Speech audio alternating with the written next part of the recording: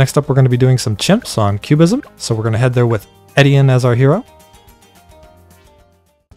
And to get things started here, we're going to place down a tack shooter over here in this little corner. Up until red, to the right until red, up, and then to the right once more. Make sure we get that placement really good. And then we're going to come up here and go left until red, down until red, left until red, right there.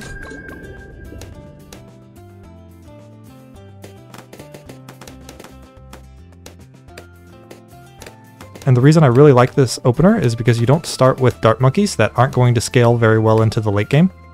You have a tack shooter and a monkey sub, which you could use to scale really well into the late game. Or as we're going to show here is we're going to go a completely different direction, and these towers are still pretty good for us getting to the late game solution that we want. But just to start here, with a tack shooter and a monkey sub, we can get down Edian, which is really powerful.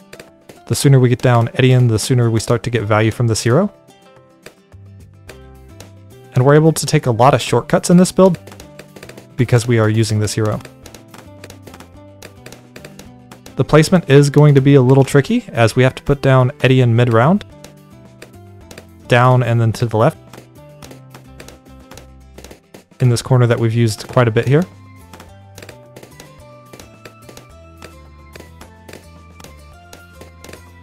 So make sure you get ready to slow things down here. Slowing down. There we go. Down until red. Left until red. Down. Lots of time, right? Now we can speed back up.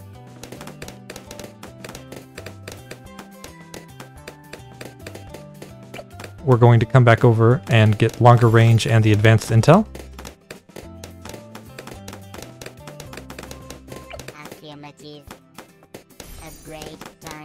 We're getting this because Edian has really huge range over here.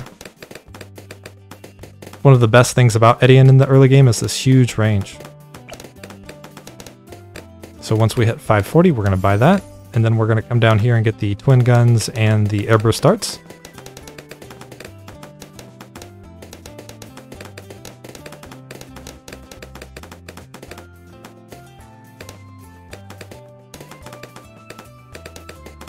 $485 is pretty cheap.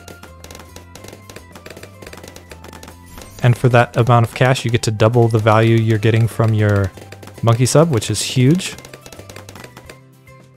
Especially because we already have the advanced intel going.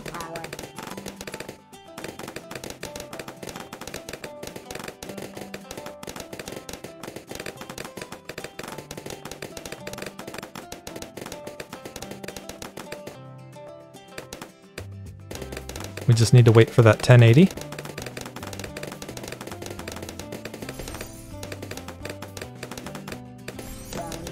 And now we're going to come back over here and get an alchemist, because with this opener we don't have the ability to pop leads just yet.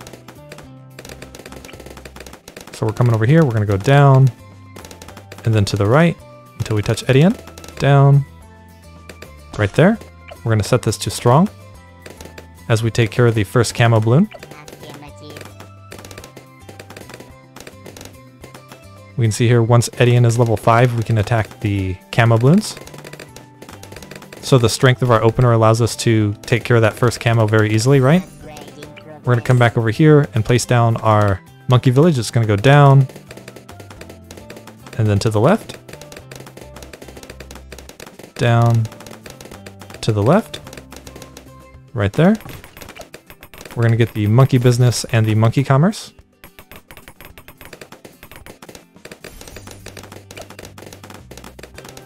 And our alchemist was helping us there on the lead balloons.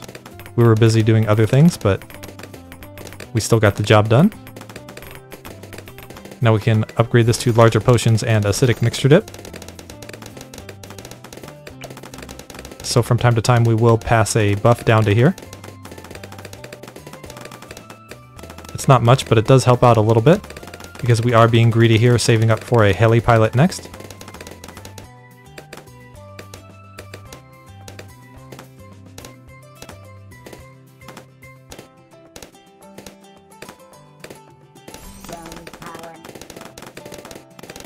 As soon as we have 1730, we can come over here and go down and then back up. We don't want to be touching the monkey village like this, so make sure you're not doing that. And then go down. Right there is a good spot. And then we can just sit tight here and upgrade to the quad darts and the pursuit.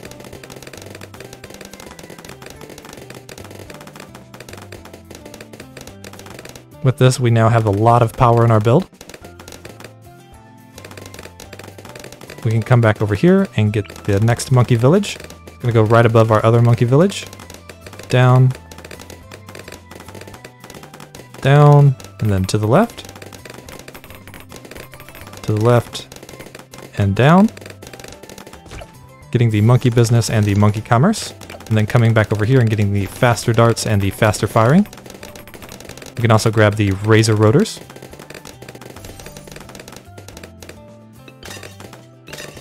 And then we're going to have to wait just a little bit before we get the Apache dart ship. So we come back over here and get the Berserker brew. Right there.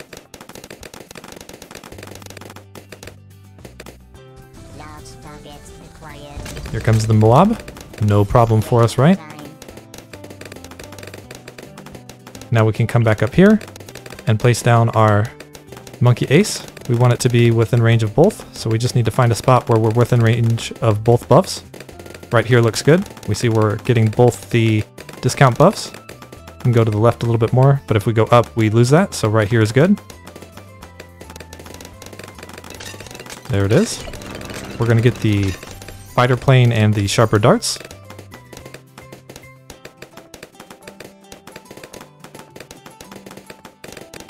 Then we can come back over here to our alchemist, and we're going to get the stronger stimulant and the perishing potions.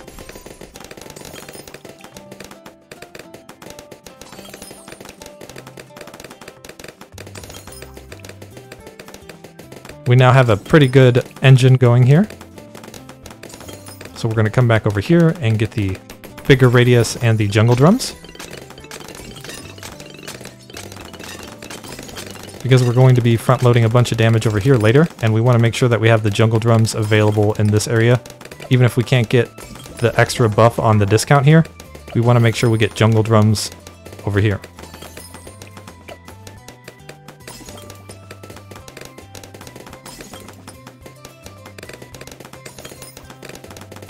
And right now we're just sitting tight while we save up for the Apache dart ship. We have plenty of damage to get there too. One of the great things about this build is we already have the camo detection. See, all of our towers have the ability to see camo, and we don't have a single radar scanner just yet. That's the power of this hero right here. We're able to take some really big shortcuts.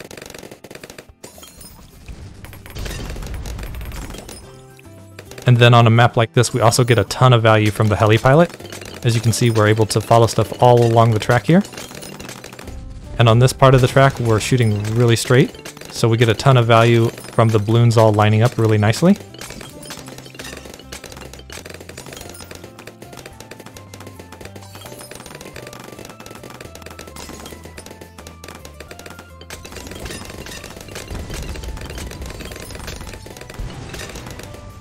And even here, we're able to see that the tack shooters popped 1.4k, so that's not terrible.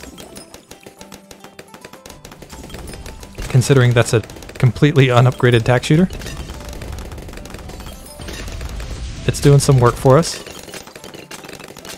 The number is also a little bit lower because a lot of the balloons don't even make it all the way down here.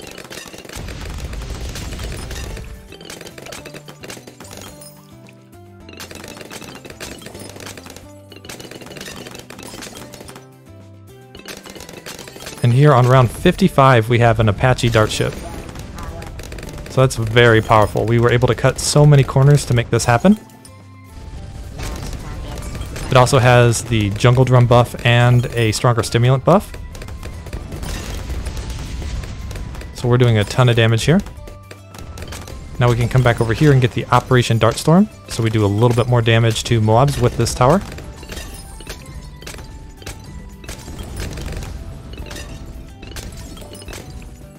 and we can save up our money for the Sky Shredder, which this is going to take a while because the money's not coming in super fast.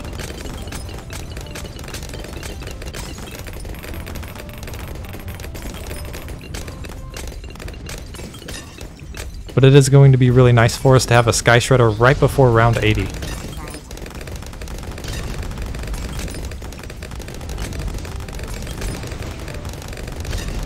And in addition to that Sky Shredder that we're going to have, we already have our Apache Dart ship upgraded too, right?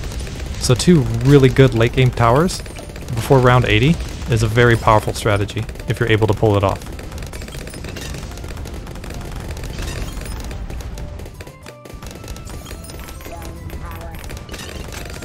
Because then you've spent a lot of money on your tier 4 and tier 5, and you can start doing the supporting tower upgrades, which are less risky, right? Because you're going to be floating less money at that point.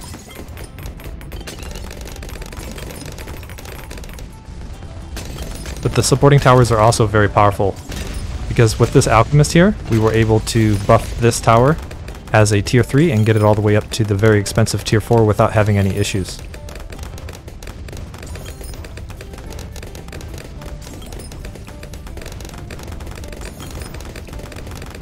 And this Apache Dart ship does a really good job here. We just breezed right through round 63 and didn't even really have to acknowledge it, right?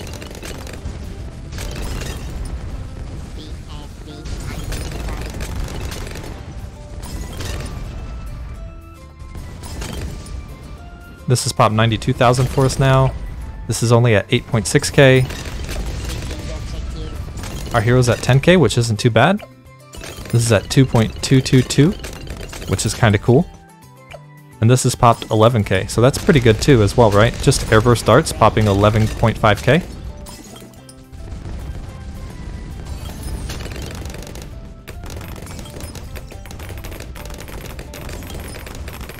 But we're being super greedy here. You can see we haven't even gotten the triple guns.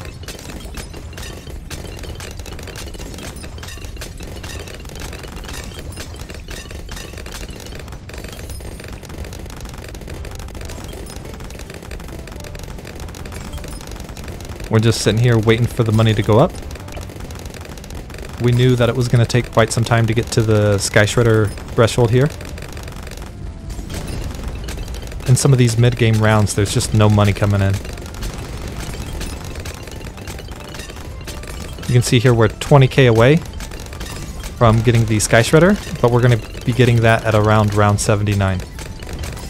So the money's going to come in here very quickly when it starts to come in.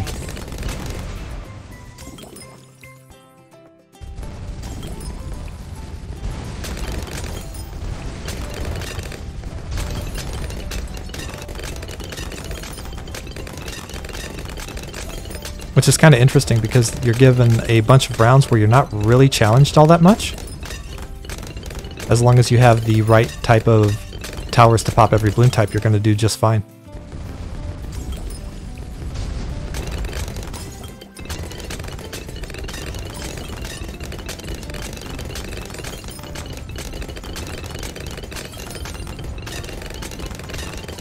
Only 13k more to go. Watching the Apache Dart ship pretty much solo the level for us. This has started to get a little bit more popping going on.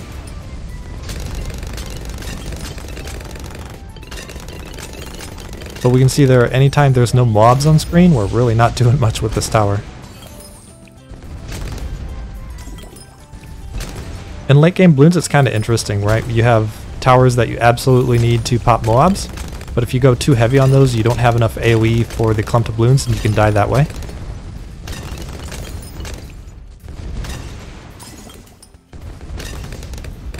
Which is probably why balloons has such a large amount of replayability, right?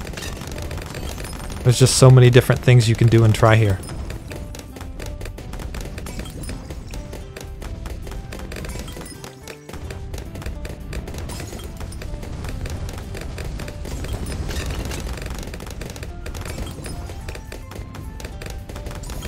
And once we get the Sky Shredder, we can pick out a spot where we're going to put the Unstable Concoction Alchemist. You can see we do have some overlap probably right about here. We can try that, but if we don't like that, it doesn't matter too much. We can just use this spot over here. Here's our round 79 Sky Shredder.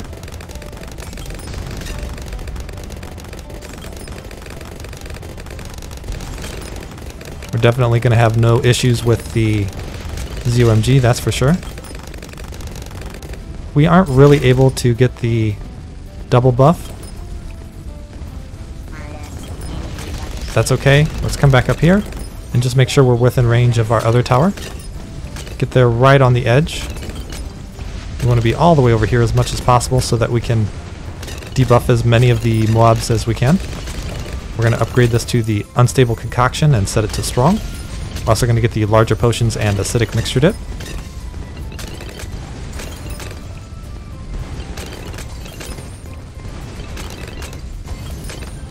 And from here we have a ton of different options, right? We have the Apache Dart Ship, we have the Sky Shredder.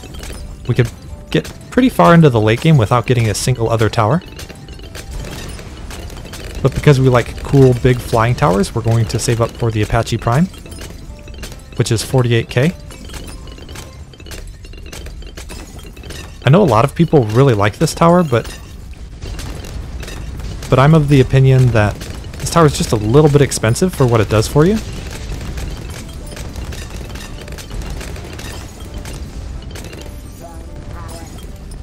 And I think at this price you could actually split out into 2 towers and get a really effective build that way.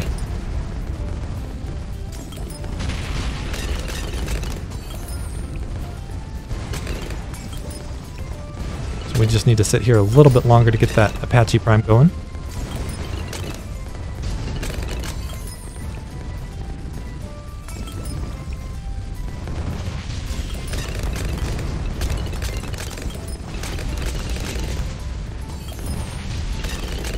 I almost wonder if you could have 2 Sky Shredders and then just 2 recursive clusters and have a better build than what we're doing here. That would be something really interesting to try out.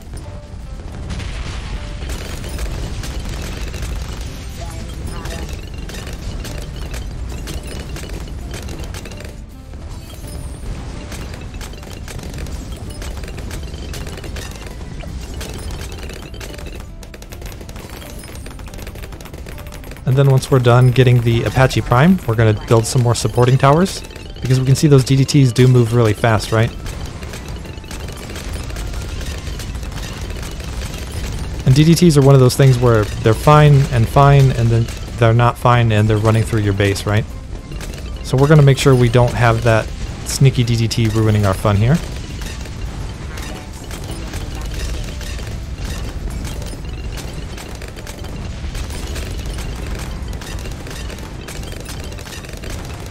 We should be getting that Apache Prime here shortly. We want to make sure we get that as soon as we have the money, as floating 48k is never a good thing to be doing unless you're absolutely sure what you're going to be doing with it.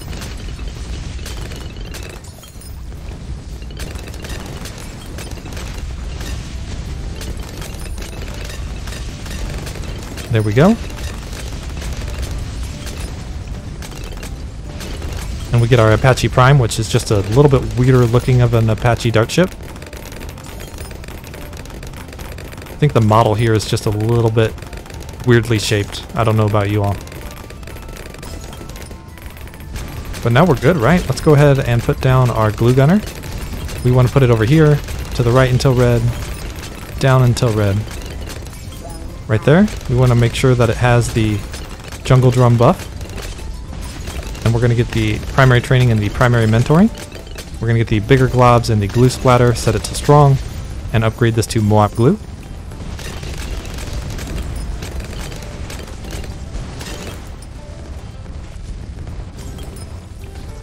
And at this point we just need some more damage, so let's come up here and place down some sniper monkeys. Make sure they're not within range of our alchemist buffs. Right here looks good. We're going to upgrade this to Deadly Precision and set it to Strong while getting the faster firing and even faster firing. And then we come back over here, place down another Sniper Monkey, down until red, to the left until red. This one we can go to Bouncing Bullet and get fast firing and even faster firing.